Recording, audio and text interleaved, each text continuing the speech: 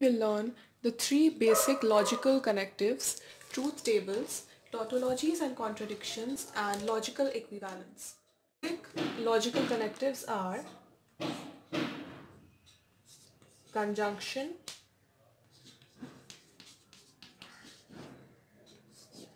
disjunction, and negation.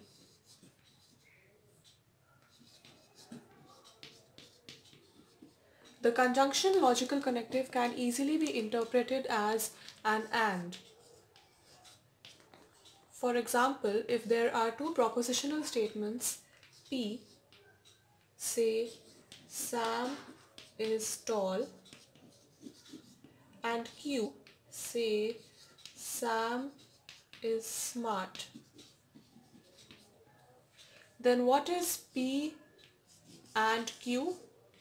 It is Sam is tall and smart. Now the second logical connective or disjunction can easily be interpreted as an or. What is P or Q in this case? It is Sam is tall or smart. Now we need to understand that for P and Q to occur, it is extremely necessary that both P is true as well as Q is true. That is, Sam should be both tall and smart. However, for P or Q to occur, either Sam can be tall, or he can be smart, or he can be both tall and smart. So the disjunction connective basically can be broken down into three parts, which is first statement is true, or second statement is true, or both are true. In that case, we can use the disjunctive connective. Now, what is negation? Negation in simple English is basically writing the negative form of a statement. For example, in our example, what is the negation of the statement P? Denoted as negative of P, it is Sam is not tall, or in other words, Sam is short.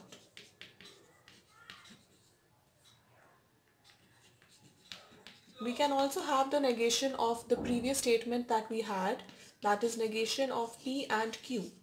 What is the negation of P and Q? Sam is neither tall nor smart. So this way we have learned the three basic logical connectives. Now we move on to truth tables. What we need to understand is that every propositional sentence has either a truth value or a false value. For example, let us again consider Sam is tall. If it so happens that Sam is indeed tall, then the truth value of the statement is true. If he is short, then the truth value of this statement is false. Similarly, every propositional statement has a truth value which can be either true or false. With the help of these truth values, we can make the truth tables. In truth tables, the basic truth table is that we write the propositional statement here, say P or Q, P and Q, whatever we are asked to find, and we assign truth values to it. That is true, false, false, true, whatever be the truth value that we are given. Let us consider an example. Let's again consider these two statements. Sam is tall and Sam is smart. What will be the truth value of these two statements together, not singly? If we are considering them as two single statements, then the truth value is true false and true false for both these statements separately. But if we are considering them together, then what are the possible truth values that we can assign them? It is both of them can be true together. One can be true, the other false, which can happen in two ways, or both are false together.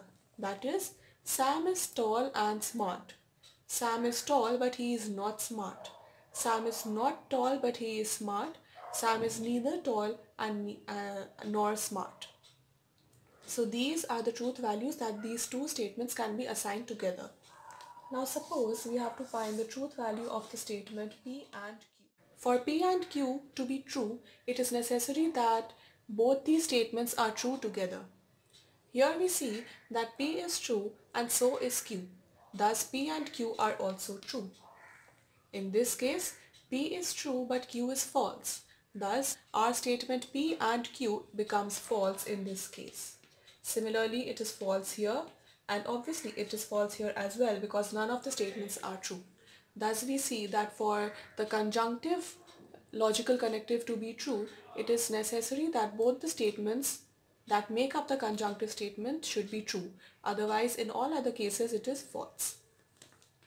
Now, if we are to consider the truth value of P or Q, remember that we had learned that for P or Q to be true, what is necessary is that either one of the statements should be true or both of them should be true together. So, in the first case, both of them are true together, hence P or Q is true. Here, P is true but Q is false. However, only one statement's truth value should be true is necessary. So again, this is true. Similarly, here Q is true, so this is true as well. But here, both of them are false. So P or Q cannot be true. So it is false. Now what is the negation of P? Just reverse the truth values and we get negation of P as F, T, T. Now suppose we have to find the truth value of the statement not P or Q. That is, we need to consider these values as well as these values. So we see T and F. So the disjunctive logical connectives condition is satisfied because one of them is true. So not P or Q is true in the first case. In the second case, both of them are false. So obviously the condition is not satisfied and it is false again. Here both of them are true together, so not P or Q is also true. And in the fourth case, this is false but this is true, so again this is satisfied and we get a true value here. So this is how we make truth tables. We can have truth tables for a variety of logical connectives. And now we move on to tautologies and contradictions. What is a tautology? A tautology is a propositional statement whose truth value is true irrespective of the truth value of its components. For example, let us consider a statement P. The two truth values of P are either true or false. Now, let us consider negation of P. What is negation of P? It is false and true. Now, if we are to find not P or P, what is the truth value of this statement? It is true, true.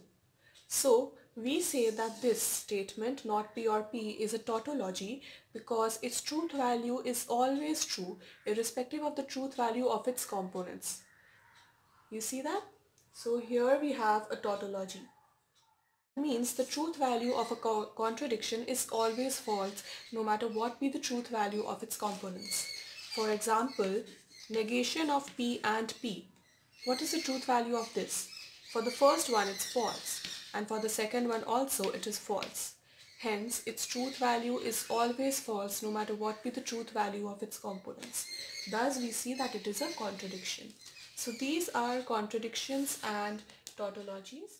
Two statements are said to be logically equivalent if they always have the same truth value irrespective of the truth value of their components. So what is the basic rule of identifying a logical equivalence?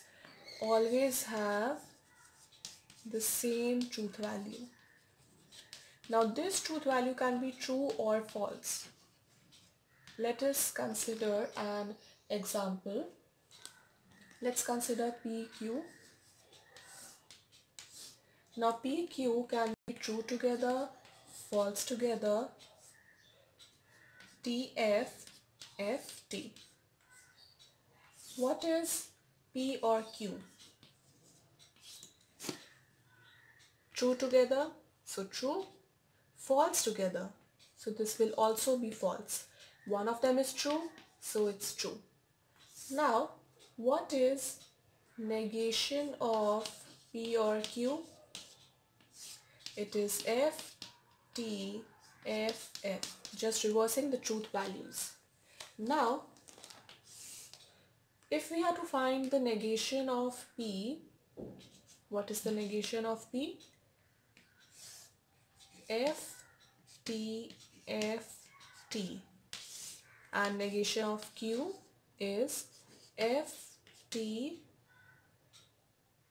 T and F again. Now what is negation of P and negation of Q?